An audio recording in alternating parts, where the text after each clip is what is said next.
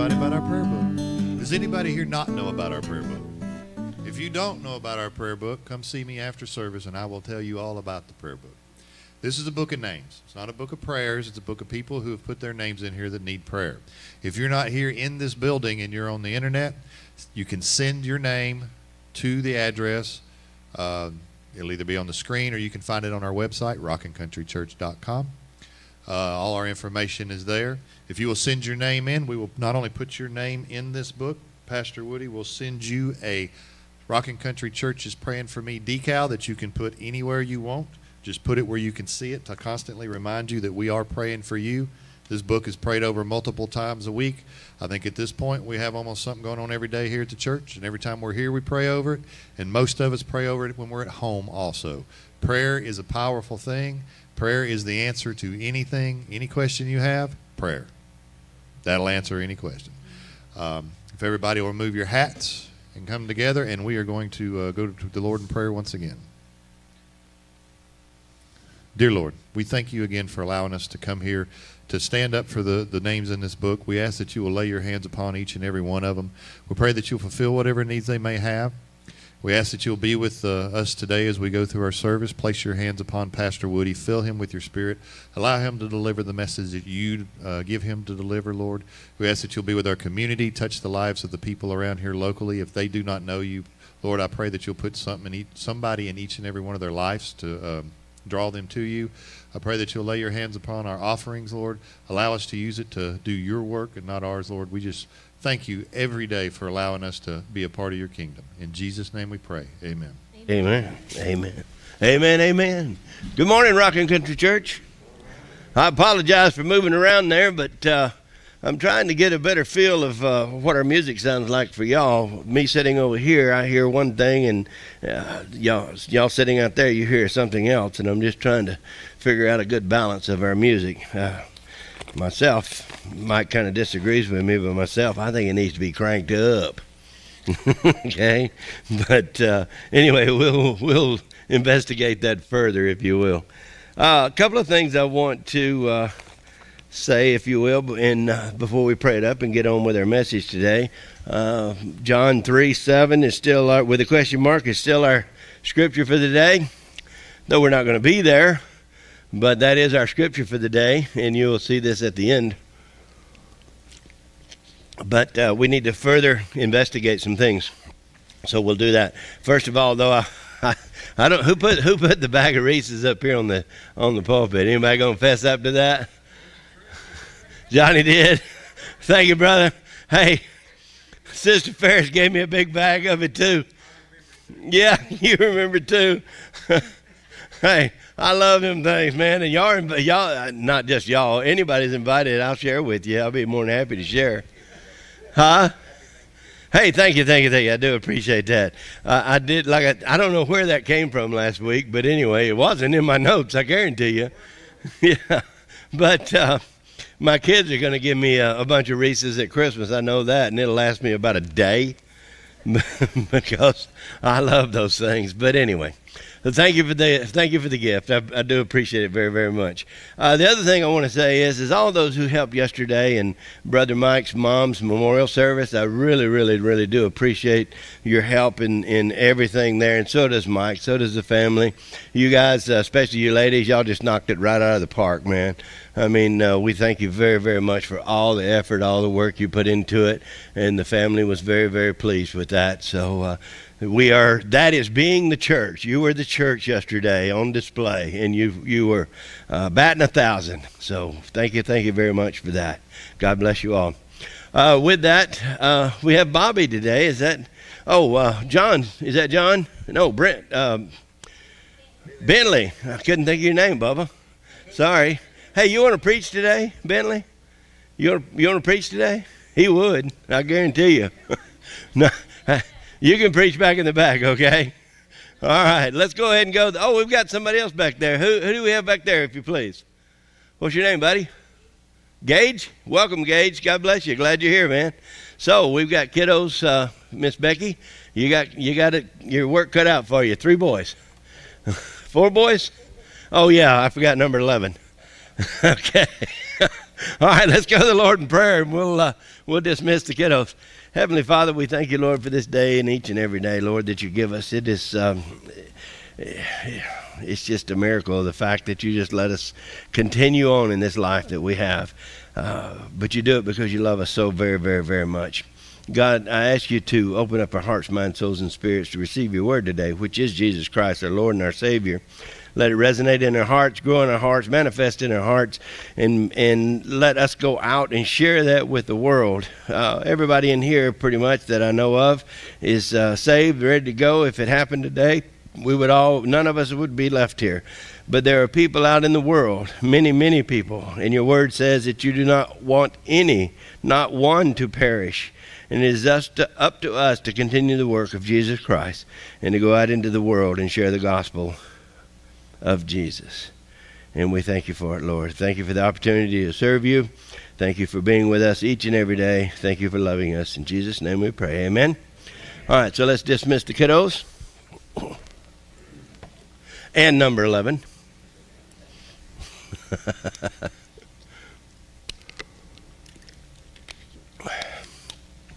Does everybody know what John 3 and 7 is? What does it say? And Jesus said, you must be born again. That's been our topic. That was our topic last week. And we're going to continue on with that today. But we're not going to continue in John 3:7. Because I just want you to know what that verse says. That verse says you must be born again. In order to get to heaven, you must what? Be born again. That's what Jesus says. Jesus is not saying it might be a good idea. He's saying you must be. So we need to understand what being born again is. Now, tentatively, I'm just going to let you know this. Tentatively, I may be going out of country this next Sunday, and so Brother Chris is going to be here for a couple of weeks. And then when I get back, I'm going to teach on John 3. When Nicodemus came to Jesus that night, and Jesus ended up telling him, you must be born again, because we need to understand what that is. So don't teach on that, Chris, all right, while I'm gone. If I go. If I don't go, I'm going to be here, but Chris is still going to teach next Sunday and the Sunday after that. But I want you to know, and you need to know, what being born again is. It is not being dunked in the water.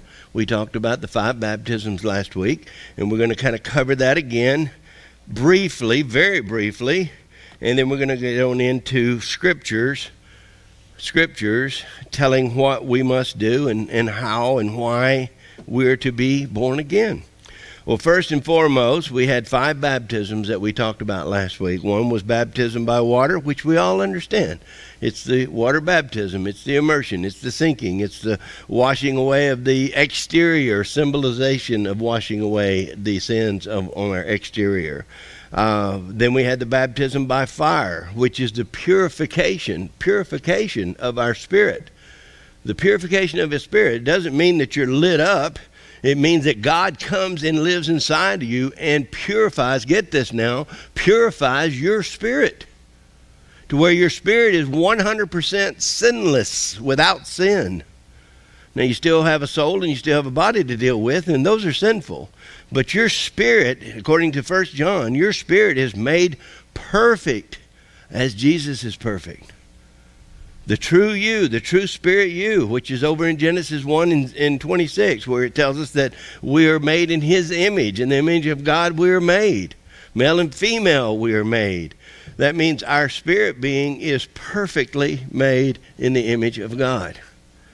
Then we have the baptism of the Holy Spirit. The Holy Spirit is coming in indwelling in you, and we're going to talk about that specifically today.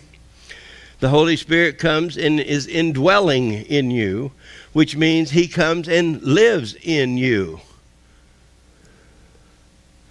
Then we have number 4, which was baptism of the dead, and then number 5, baptism of Moses. Those two we're not concerned with. Baptism of the dead is there's no way whatsoever that our baptism or our righteousness or our sanctification or our justification or anything that we do, our saving, anything that we become or do has nothing to do with anyone who has preceded us in death. The Jews thought maybe that if they were baptized in the dead, in a person who was dead, then maybe it would affect their salvation or their relationship with God. It does not. It does not. Each and every one of us, Scripture teaches us over and over and over, each and every one of us will be held accountable for our own actions. So nothing that I can do can help any of my relatives that may or may not have been saved. Okay, so we're not concerned with that and should never be concerned with that. But we need to know it because some people say, well, Scripture says that we could be baptized for the dead. So what does that mean? I just shared it with you. Now the last one, which is the 5th one, is being baptized in Moses. The Jewish people felt as though, because they were God's chosen people, they were given the law, they were given the written law by God through Moses. Moses was their prophet. Moses was their man of God. Moses was the one that they looked to intercede, if you will, between them and God. We don't look for Moses to intercede with us between us and God. We look for Jesus to intercede for us between us and God. And that's exactly what Jesus is doing to this very day. Romans 8 tells us that he is seated at the right hand of the Father, interceding for you and me. Interceding for you and me. In other words, he's saying, no, God, don't wipe out Woody this day. I know he messed up, but he's one of mine. He's one of yours. So that's what Jesus is doing for you. He's up there, you know what cheerleaders do. Did y'all watch any of the football games yesterday? Boy, the cheerleaders for Georgia were just going crazy because they whooped up on Florida big time. And I'm not even a football fan, and that was an exciting game. But the cheerleaders, they encourage the team. It's kind of like our praise and worship music. It is to encourage you to allow the Spirit to touch you and lift you up today. Jesus does that for you. He is your number 1 cheerleader in heaven in front of God. He is there today saying, man, these people are mine. They are great. It doesn't matter what they've done. I've washed them clean. I paid for it, so they're good to go. Man, I love these people. Don't you just love them, Father? Yeah, but they just mess up. Yeah, but they're still ours. They're mine. And whatever you gave me, I shall not lose. So he's cheering for you. He's interceding for you. He's saying, no, they're mine, so they are saved. Thank you, Lord. Thank you, Jesus, for doing what he wants to do, which is to show us the love of the Father, even when we mess up. Romans 5 tells us, that yet while we were still sinners, Christ died for us.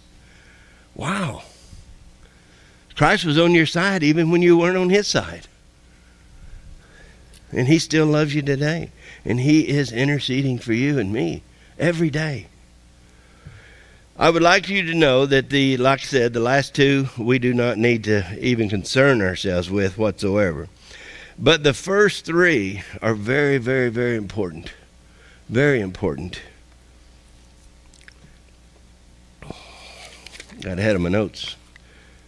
So first, let's look at Jesus' baptism, his water baptism, and this is going to be our main scripture for today. We're going to be here for a little bit.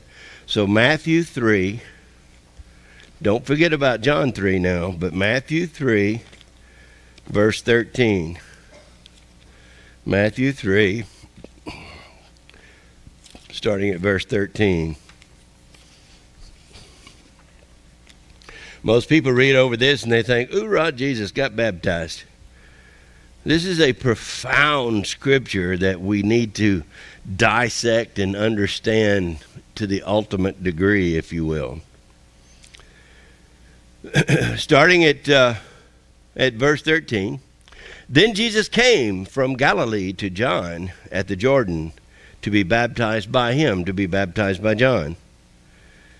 This is God in the flesh going to be baptized. Why does God in the flesh need to be baptized? Well, I'm glad you asked. We're going to get into that. And John tried to prevent him, saying, I need to be baptized by you. And are you coming to me?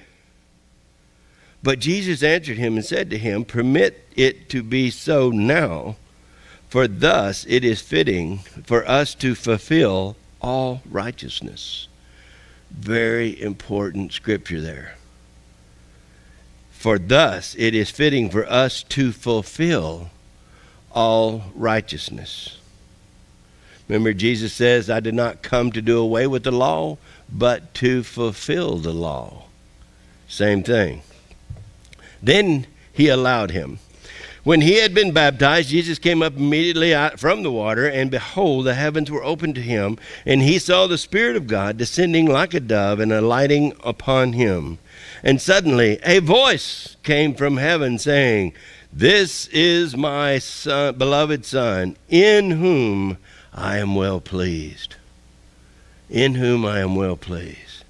Now, a lot of people would just read that scripture and go, hoorah, Jesus, you got baptized and God loves you. Well, we need to go a little bit deeper than that. And this is the scriptures that we're going to look at today. As Christ was immersed or baptized, the first baptism that we recognize, in the water, verse 16 says, Jesus came up immediately from the water. Jesus came up immediately from the water.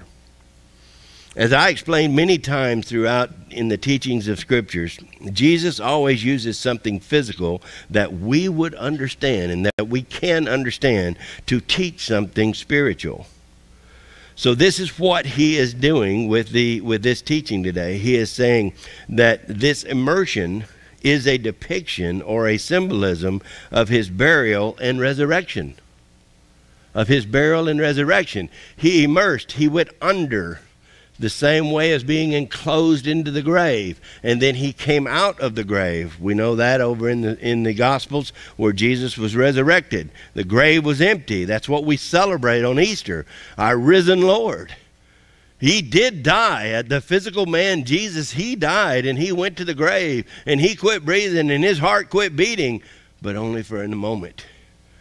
And then on the third day, he was raised again to life. A dead person was raised to life.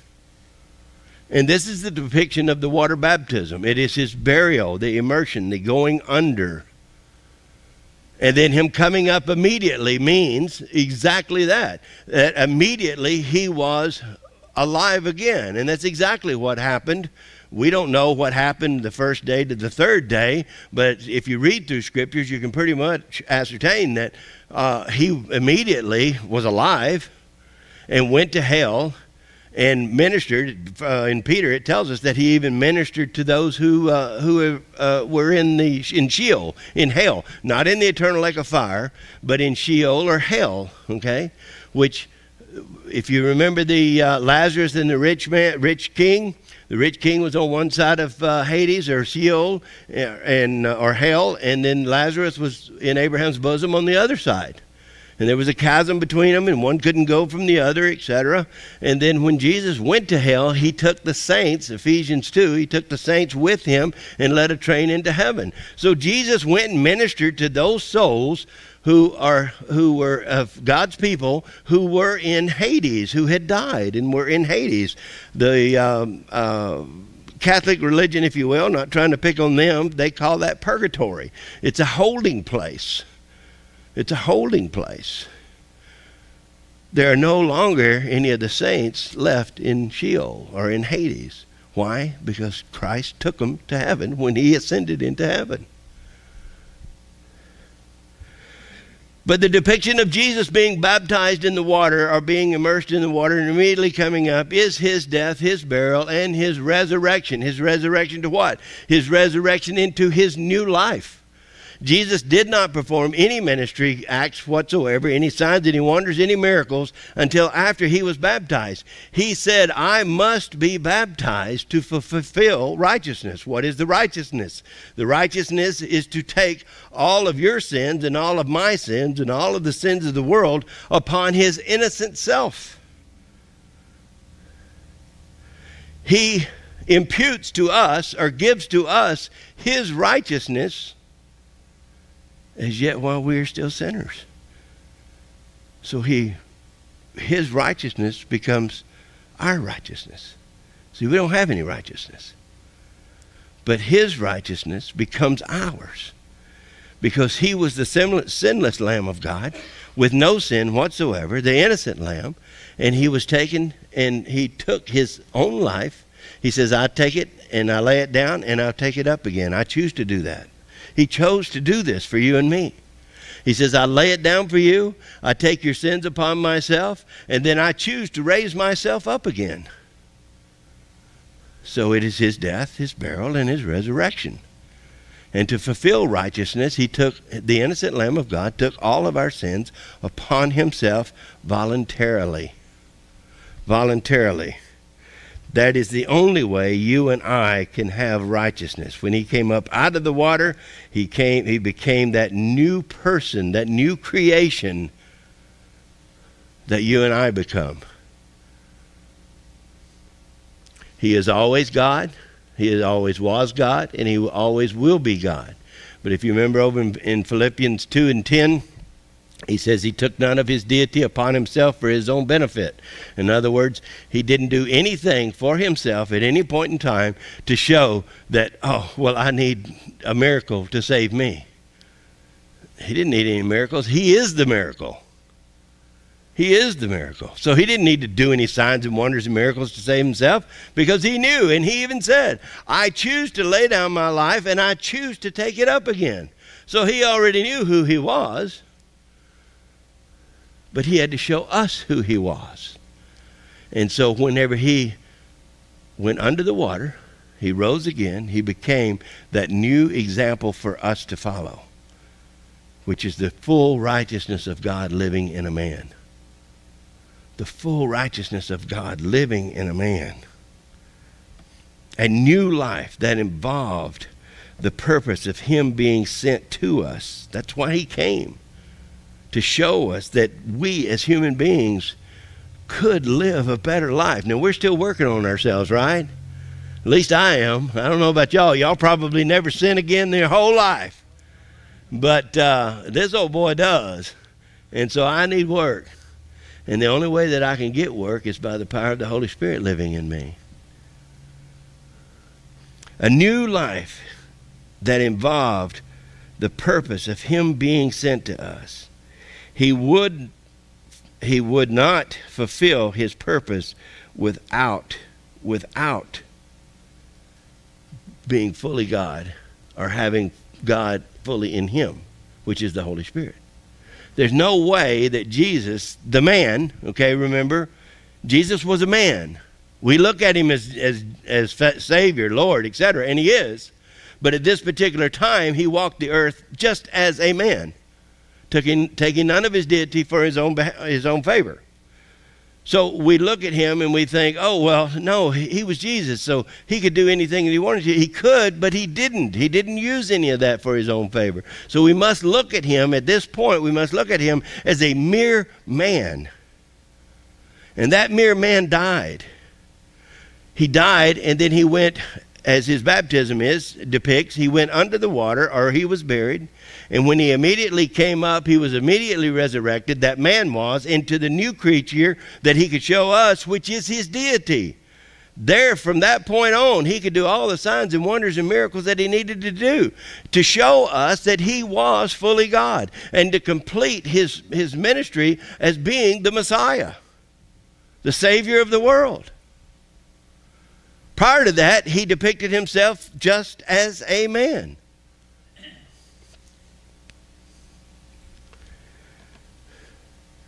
He is showing us again by his example, that we could not fulfill our purpose without being born again. We cannot. Why? Because you do not have the Holy Spirit working in you. Jesus says, without me. Now, remember, there's God the Father, God the Son, and God the Holy Spirit. So the Holy Spirit is much God as God the Father, and God the Father is much Holy Spirit as God the Son, and God the Son is much Holy Spirit, or as much God as the Holy Spirit. I hope you got that, because I didn't.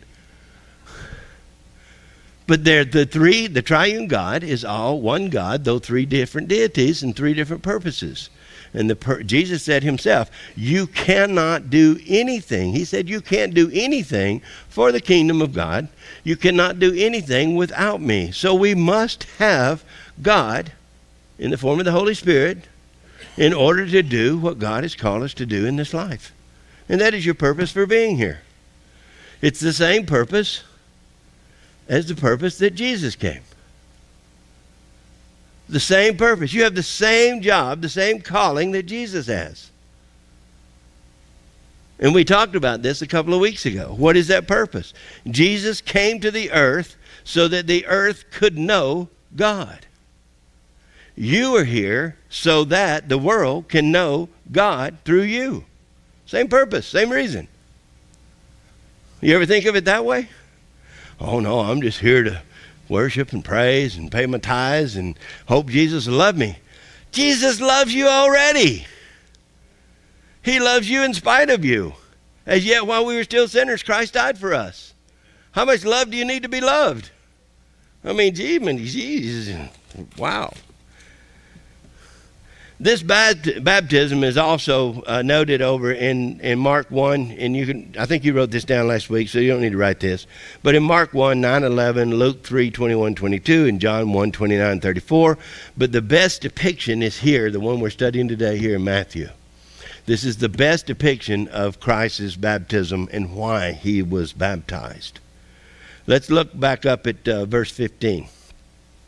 But Jesus answered and said to him, permit it to be so, for thus it is fitting for us to fulfill all righteousness. Jesus had to perform the baptism this way. He had not yet, whenever he was immersed, he had not yet received the Holy Spirit. Now you say, wait a minute. Jesus is God, so he has the Holy Spirit. Then you have to go back to where I talked about in Philippians 2. You have to understand that Jesus had none of his deity, used none of his deity, used any of his deity for his own favor, for his own benefit. So though he is equal to the Holy Spirit, as that man Jesus, just as you and I are people, without the Holy Spirit, he was immersed or depicted his burial, death, burial, and resurrection. And when he came up out of the water, guess what happened? All of heaven opens up. We can read this. Look at verse 16 again.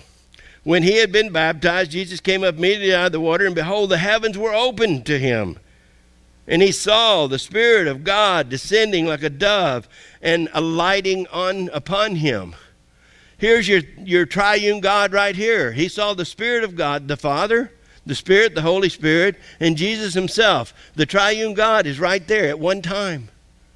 And they all come together. And the Holy Spirit came and lit upon Christ in the form of a dove. No, why did the Holy Spirit? Okay, so when we're baptized, how come we don't get a dove to light on our shoulders? Well, you probably don't want to try that, because birds seem to have another thing in mind whenever they light, okay? So it is a depiction, a physical depiction of the Spirit of God coming and being upon Christ. It is a physical thing that we can understand, teaching a spiritual lesson. And it's the same thing with us.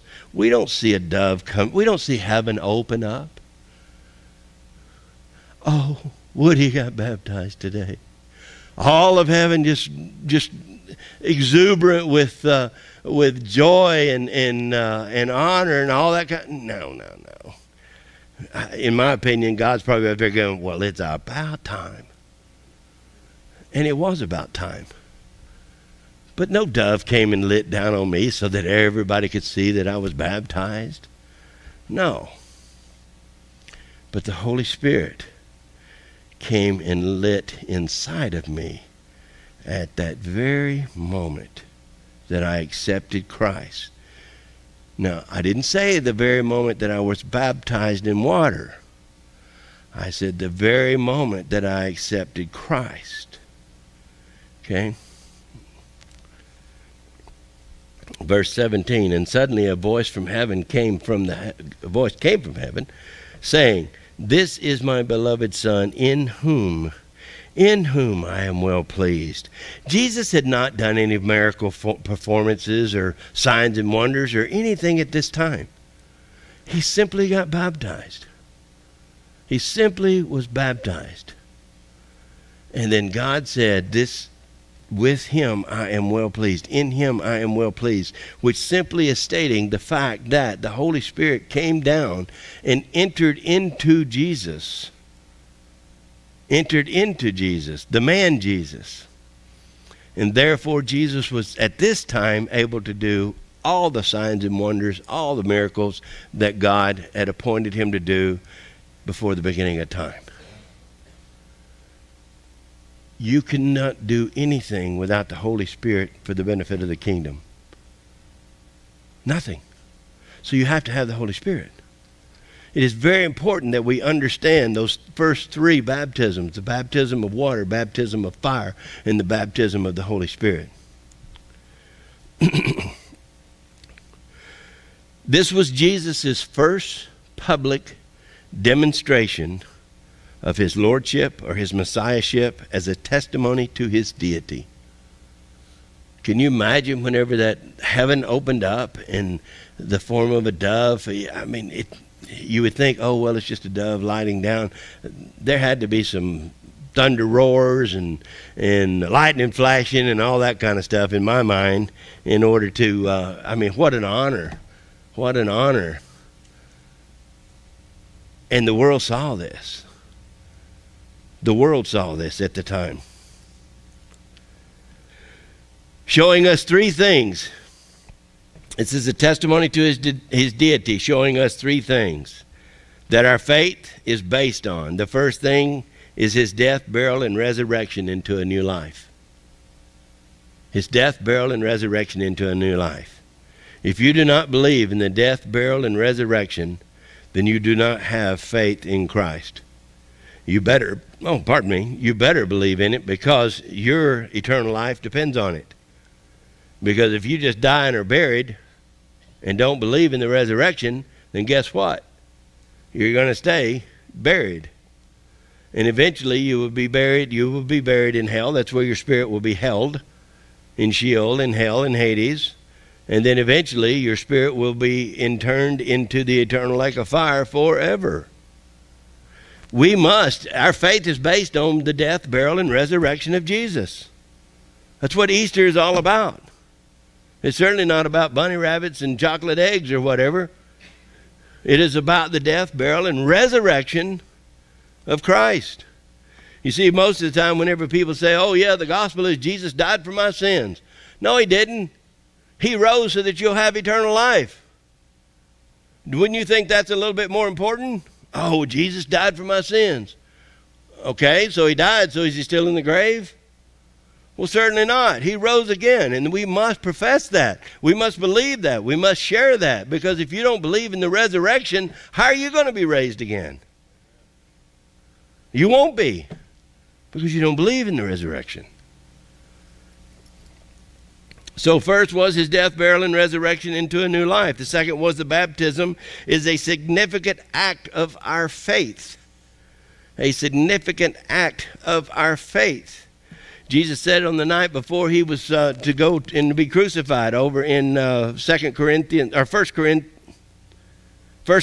11, he says, Paul is speaking of it, he says, and Jesus speaks about it through the Gospels, he says, this is my body given for you. My death, burial, and resurrection. It's given for you.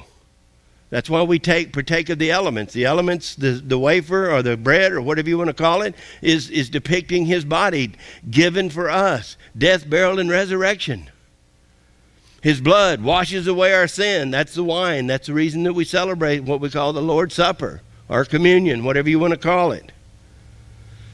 But our faith is based on the death, burial, and resurrection, the baptism of Jesus Christ, and that Jesus is the only Savior for sinners. No one else had heaven open up and the dove come and light on him in the form of the Holy Spirit. Only Christ did. And nowhere else does it say in Scripture, when someone was baptized, does a voice from heaven say, "This is my Son, in whom I am well pleased."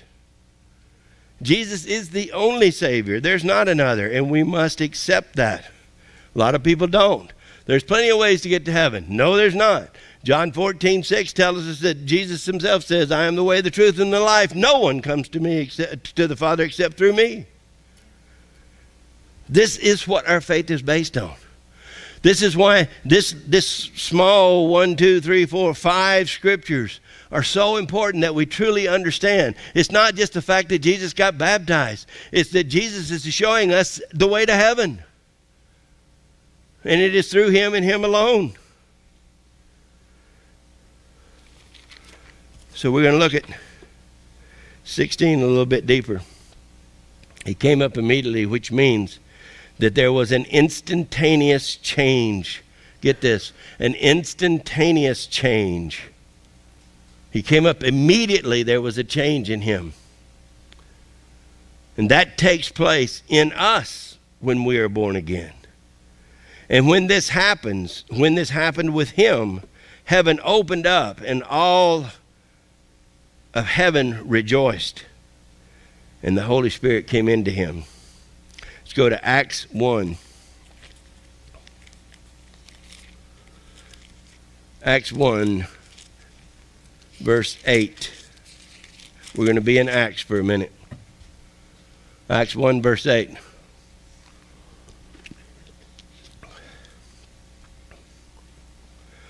Acts 1, verse 8.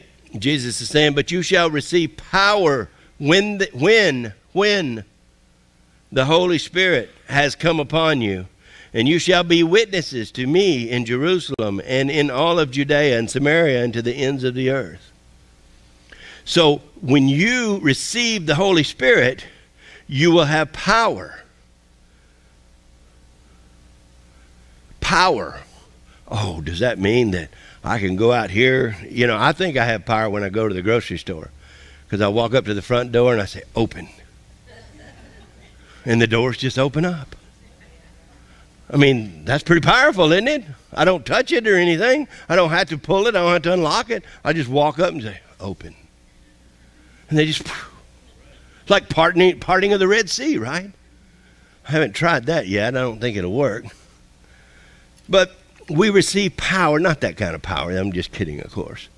The power that we receive is the power to go out and share the gospel with the world and save the world. Now, we don't save, all right? But in our teaching, preaching, sharing of the word, sharing of the gospel, sharing of what Christ has done for us, you can raise the dead, the spiritual dead, into the spiritual alive.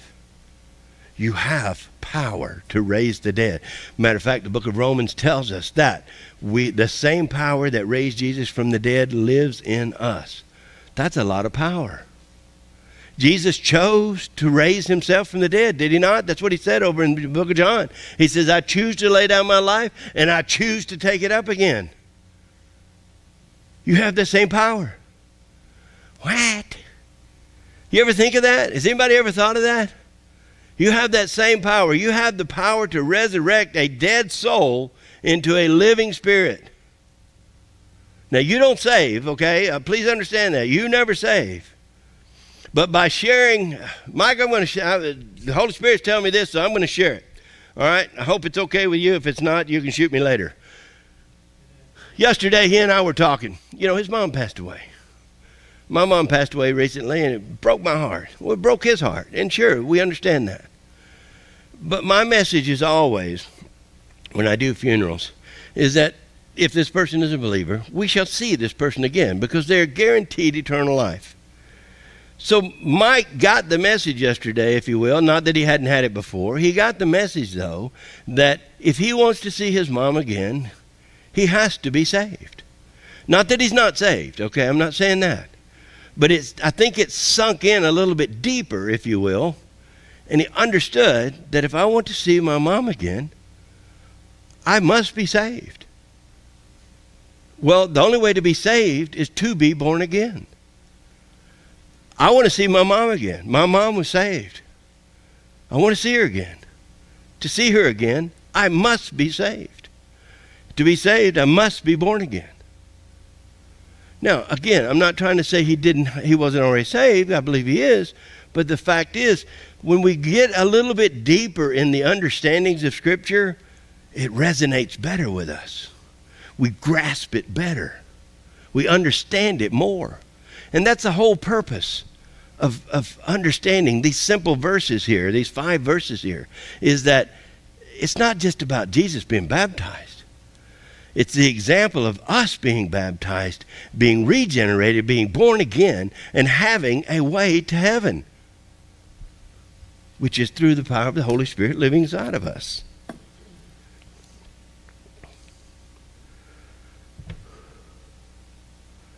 When this happened with Jesus, all of heaven opened up, and the Holy Spirit came upon him. In Acts 1:8, which I just read to you, Jesus is talking to his disciples, and he says, "You shall receive the power with the Holy Spirit when the Holy Spirit comes upon you."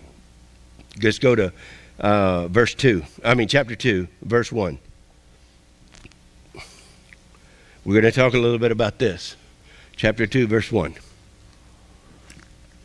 The day of Pentecost. I know you're all interested in that day.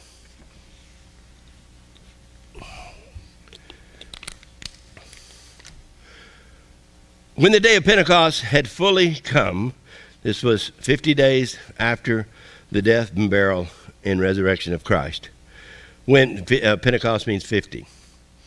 And they were all on one accord in one place, and suddenly there came a sound from the heaven, just like the Holy Spirit coming upon them, right? Just like the Holy Spirit coming upon Christ. They heard God's voice. And suddenly there came a sound from heaven as a rushing mighty wind, and it filled the whole house where they were sitting. Then there appeared to them divine tongues as of fire, and one sat upon each of them. This is the baptism of fire, the purification of that person's spirit. And they were filled with the Holy Spirit and began to speak with other tongues as the Spirit gave them utterance. Don't stop there. Okay? You must read on. And there were dwelling in Jerusalem Jews, devout men of every nation under heaven. Of every nation under heaven. And when this sound occurred, the multitude came together and were confused, because everyone heard them speak in his own language. Then they were all amazed and marveled, saying to one another, "Look, are not all these who speak Galatians? Are not all these Galileans? Are not all these from the same group of people? And how is it that we hear each in our own language in which we were born?" Now, many people take the day of Pentecost, and I'm not trying to dispute anything. You believe what you want to believe. They take the day of Pentecost, and they stop up there at verse 4. Yeah, verse 4, and they say, "And the Spirit gave them utterance," which means they spoke in an unknown language. You can't stop there. You have to continue reading. There is no break.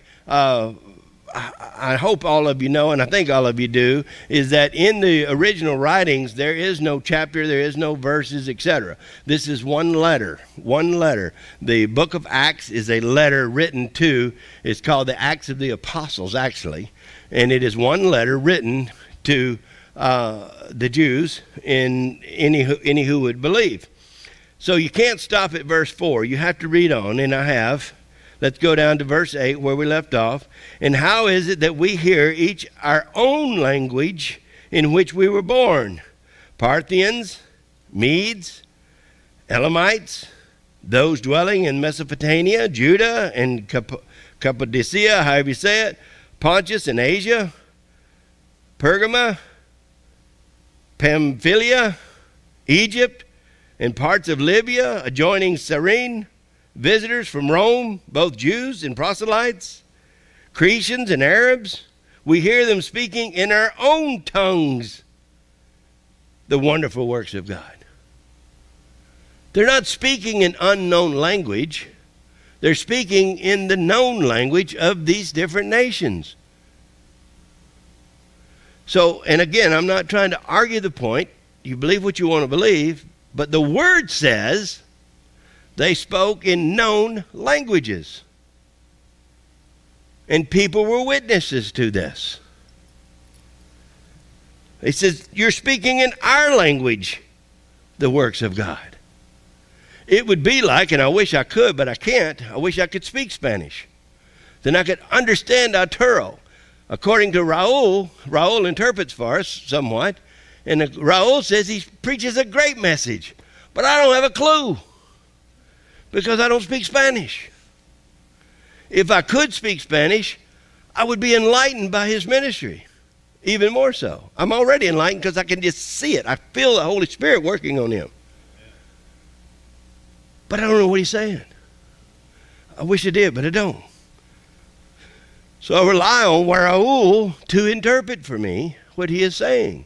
Raul speaks Spanish fluently, so he understands everything he is saying. That's exactly what happened here at Pentecost. People spoke in known languages, and other people said, how do they know my language? They're all Galileans. They're all from Texas. How in the world did they speak Spanish? Well, I mean, a lot of people in Texas. You understand what I'm saying, right? Okay? Just because you're from Texas doesn't mean you speak Spanish.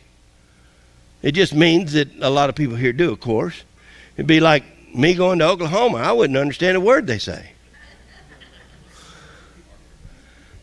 Yeah, exactly, Arkansas. Just like y'all going to Georgia, y'all wouldn't understand the cotton picking thing, I'd say. Well, maybe you would. My point is simply this, is that and this is always so taken out of context, the scripture. It simply says they spoke in known languages and people understood the words of God. That's what it says. 2:29. 2:29. Men and brethren, let me speak freely to you of the patriarch David, that he was both dead and buried in his tomb, is with us to this day. Therefore, being a prophet, and knowing that God had sworn an oath to him, that of the fruit of his body, the fruit of David's body, according to the flesh, he would raise up Christ to sit at his throne. He, foreseeing this, spoke concerning the resurrection of the Christ, that his soul was not to be left in Hades. Now, this is a promise to you too. Would not be left in Hades, nor did his flesh see corruption. This Jesus God has raised up, of which we have all witness, therefore being exalted to the right hand of the Father, and having received from the Father the promise of the Holy Spirit, he poured out this which you now see and hear. For David did not ascend into the heavens, but he says himself, the Lord is said to my Lord, sit at my right hand till I make you enemies, make your enemies your footstool. I love this part where it says, the Lord said to my Lord. God said to Jesus is what that is depicting. Therefore, let all the house of Israel know assuredly that God has made this Jesus, whom you crucified, both Lord and Christ. Now, when you have heard this, when they heard this, they're all cut to the heart, and said to Peter and the rest of the apostles, men and brethren, what shall we do? We crucified him. What shall we do? Glad you asked. Then Peter said to them, repent, and let everyone of you be baptized in the name of Jesus Christ for the remission of sins, and you shall receive the gift of the Holy Spirit. For this is the promise to you and to your children, and to all who are afar off, as many as the Lord our God will call. As many as the Lord our God will call. Read on down, 40. And with many other words they testified and exhorted them, saying, be saved from this perverse generation. Then those who gladly received this word were baptized. And that day about 3,000 souls were added to them. 3,000 souls. Why? Because they were baptized. Were they baptized for their sins? No. They weren't baptized for the sin. Nowhere in here does it say that there was water up there, or a tub, or a tank, or any type of water whatsoever. They were baptized in their spirit. They were baptized in their spirit being. You see, that's where the true baptism is. The baptism is in our spirit, not in the water. It is receiving the Holy Spirit and letting His power purify you, cleanse you, rid you, your spirit, of all sin. Of all sin. The water cleans the outside. We talked about this last week. The Holy Spirit cleanses the inside, the true you. You still have a soul and a body to deal with, but your spirit is made perfect as Christ is perfect. No water is in here, indicated in here whatsoever at any time. It is the baptism of the Spirit. In John 2:22, Jesus blew on His disciples. Don't go there. But Jesus blew on His disciples and said, receive the Spirit. Now, a lot of you may remember that scripture, and that happened before the day of Pentecost. But what He is saying there, He is saying that this is a pledge, my pledge to you, that at some point you will receive the Holy Spirit. At some point you will receive the Holy Spirit. If we go back over into Acts 1:8, it says, but you shall receive power when the Holy Spirit comes upon you. So over in John, whenever he says, who blew upon them, and he says they received the Holy Spirit, it's that they received the pledge of the Holy Spirit. It wasn't until the day of Pentecost that they actually received the Holy Spirit. Not by water baptism, by Spirit baptism. They were born again.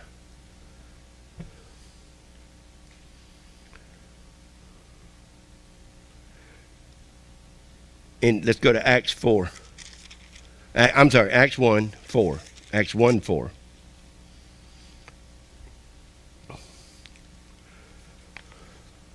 I'm going to show you this one more time.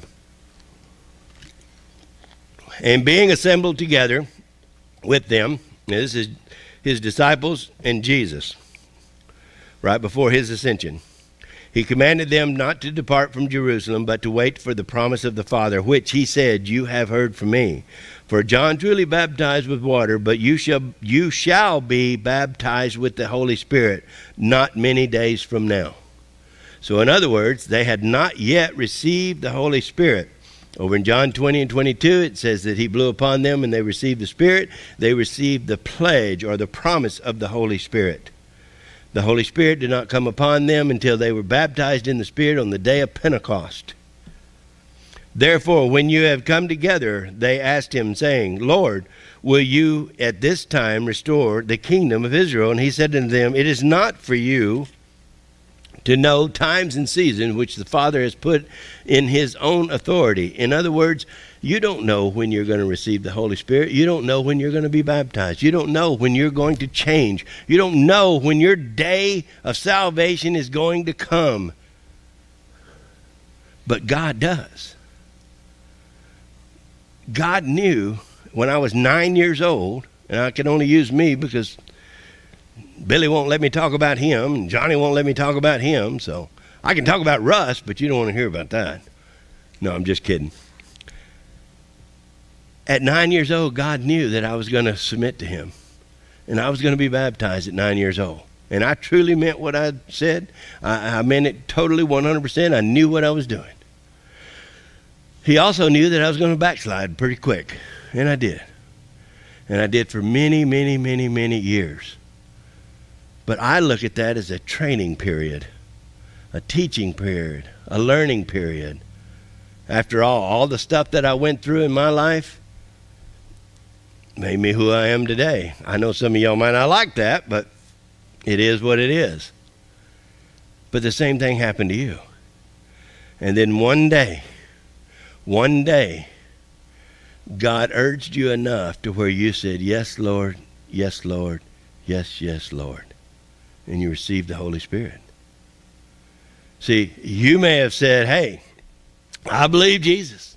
Hey, I go to church. Hey, I'm going to do this. I'm going to do that. And if we make all these promises, and then we kind of say, oh, well, I don't really want to go to church today. Oh, well, I could really do this or I could do that. Oh, I'm just too tired. Hey, the Cowboys are fixing to come on. I can't go to church. And then God's going to get a hold of you. And when God changes you, you will know you've been changed. When he truly changes you, when you truly surrender, when the Holy Spirit gets a hold of you, he will truly, truly change you. There has to be a new person. A new person. And that's being born again. If there's no change in your life, yes, I was baptized in the water, but there's no change in your life, you're not baptized in the Spirit. One simple way, very, very simple way of realizing if you're baptized in the Spirit, we use this quite often, or I do. Some things that I used to do, I thought were just fine. I ain't hurt nobody. I'm having a good time. I enjoy myself. No big deal. No big deal at all. And then the Holy Spirit gets a hold of me. I'm going to use it. I've used it before, and you've all heard this, but I'm going to use it one more time. In arguing with God, going to Bible study one night, I told God, I don't want to quit smoking. He says, you need to quit smoking. I said, I don't want to. I like to smoke. Smoker understands this. Non-smokers go, are you kidding? I liked to smoke. I'd done it so long, it was a habit, and it's just what I did. And then God says, I don't want you to do it for you. I want you to do it for me. Now, I did not make a deal with God, but I told God, fine, I am weak, you're strong. And I need you to take it away if you want me to quit, because I can't do it, and I don't want to do it. That night, God took it away, and I haven't smoked since that night. That was 6, 7 years ago, whatever it was. Now, I only use that as an example, not to try to boast or anything, but the example is that the Holy Spirit can do with you whatever God wants to do with you if you will allow it. If you will allow it. But you have to allow it. You can withhold God from your life if you want to, but God is there for you if you will allow it. Jesus tells us over in the book of Revelation chapter 3, he says, I stand at the door and knock. If you will open the door, I will come in and dine with you. In other words, live with you. You must be born again. There must be a change in you. You must have a new creation come up out of that water. The spiritual water, not the water in the tank. If there is no change, you might reconsider where you're at with Christ, because there must be a change in you. You must be a different person. I am way off my notes. So I have no idea where I'm supposed to be. Yeah, exactly. Oh, I know where I want to go. Luke 15. Let's go over to Luke 15 real quick. Well, you don't have to go there. I'm just going to give this to you. Luke 15, verse 7 and 10. Okay, I've got 7 and 10 written down. What happens whenever you're reborn? What happens when you're reborn? All of heaven, boy, I have really messed up. All of heaven rejoices. Rejoices. All of heaven rejoices at the repentance of one sinner. One sinner. When in verse 17 of Matthew 3, where we saw heaven opened up and the dove came down and lit upon Jesus, and a voice spoke from heaven and says, this is my son in whom I am well pleased. Heaven does the exact same thing when you are saved, when you're truly, truly saved. Heaven rejoices at one sinner coming home. rejoices at one person being saved. There are thousands upon thousands of angels in heaven that are rejoicing every day because another sinner came home, another sinner came home, another sinner came home. People wonder sometimes, oh, whenever we die, we're going to be angels. No, you're not. There are thousands upon 10,000 upon 10,000 upon millions and millions and millions of angels. Nobody knows how many, but there's a bunch. And you will not be an angel. I don't care what your mom said. You're not going to be an angel. To her, you're an angel. But you are not going to be an angel in heaven. You are going to be you in heaven. You're going to be you in heaven. And you're going to be healthy, wealthy, and wise. And you're going to be able to work for the Lord. The same as what you're called to do here. The exact same thing. But all of heaven rejoices. In verse 10 it says, likewise, I say to you, there will be joy in the presence of the angels of God over one sinner who repents. That's Luke 15:10. But repentance doesn't mean repentance from a certain sin. Oh, you mean heaven rejoices whenever I quit drinking, or when I quit smoking, when I quit doing drugs, when I quit stealing, when I quit carousing, when I quit lying, when I quit cussing. Heaven's going to rejoice over that. No, that's not it at all. Heaven is going to rejoice when you are born again and you become a believer in Jesus Christ. That's when heaven rejoices. Because everything else comes after that. Unless you are that new creation, you're not going to change. Oh, well, I think I want to quit smoking. You can't think you want to quit smoking. You have to want to quit smoking. If you just think it, you're not going to quit. It's that simple. You have to, I think I'll just quit lying then because God doesn't like lying. Oh, it's one of the 10 Commandments, actually. You're not going to quit lying. Unless you're born again, you won't quit. You won't change. I'm not trying to be discouraging. I'm simply telling you, Jesus says you cannot do anything without him. So why are you fighting these, whatever they happens to be, these sins in your life, if you're not going to submit to Christ and let him change you from the inside to quit this stuff, whatever it is? And I'm not throwing stones. Man, I got enough sins in my life. If I were just worried about my own life, I'd have a full-time job, which I do. I got enough to work on. You got to worry about your job or your life. But if there's something in your life that is you don't think or God is putting on your heart that he is not pleased with, only the Holy Spirit is going to change it. You're not going to change. You cannot change without the Holy Spirit. Oh, well, I think I can. Don't think you can. No, you can. Jesus says you can do it with him because he will do it. So many times we try to do things on our own. Yet while we are weak, he is strong. Amen.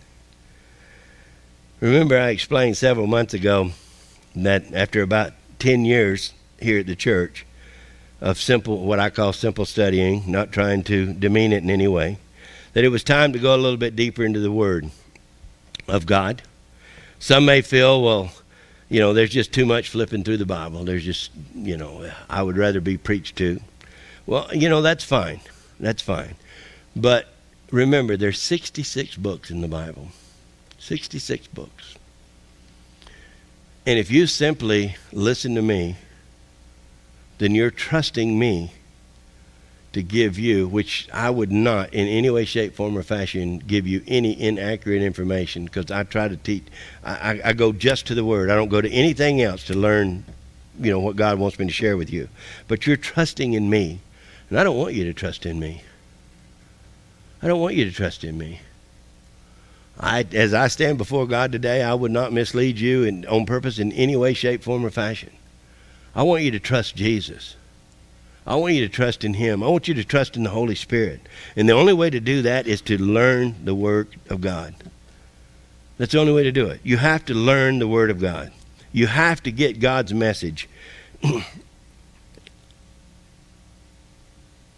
if you don't open your scriptures and study your scriptures and get into the depths of your scriptures, then you're only getting the surface stuff. And you can go so much farther with the depth that you can achieve. Or as Paul says, the meat of Scripture. The meat is what is nourishing. The milk will sustain you, but the meat will nourish you. The meat will help you grow. That is in Scripture. Paul talks about it many times. So we have to get to the meat of the Scriptures. And the only way to do that is to get into the Scriptures, into the depth of the Scriptures. That's the reason of taking these 5 little verses in the book of Matthew and talking about the baptism of Jesus. There's so much more there than just saying, wow, Jesus got baptized. Yeah, he did. In order to fulfill the righteousness of God. That righteousness was him being obedient to take your sins and my sins upon himself. To die for your sins and my sins. To pay that atoning sacrifice for your sins and my sins. And then to rise again to life again, telling us, as it tells us over in John 14:19, I shall live, so shall you live. Because I live, so shall you live, is what he says. But that's only if you're born again. It's only if you're born again. Jesus says in 3:7, John 3:7, let's all say this together, because we need to hear this, we need to understand this. Let's all say it together. You must be born again. Not baptized. You are born again in the Spirit, and then you are baptized in the Holy Spirit. You're baptized in fire. You're baptized in water in order to show your public proclamation to everybody else that what has already happened and occurred inside you. Once you are born in the Spirit, reborn, born again, you are a new creation, Paul tells us. Something that never existed before. Why? Because the Holy Spirit, just as God says, this is my beloved Son, in whom I am well pleased. God says the exact same thing about you. This is Carolyn, my beloved daughter, in whom I am well pleased. This is Johnny, my beloved son, in whom I am well pleased. This is Kathy, my beloved daughter, in whom I am well pleased. God is pleased to live in you. Not with you, in you. But without him, you will not please God. It's that simple.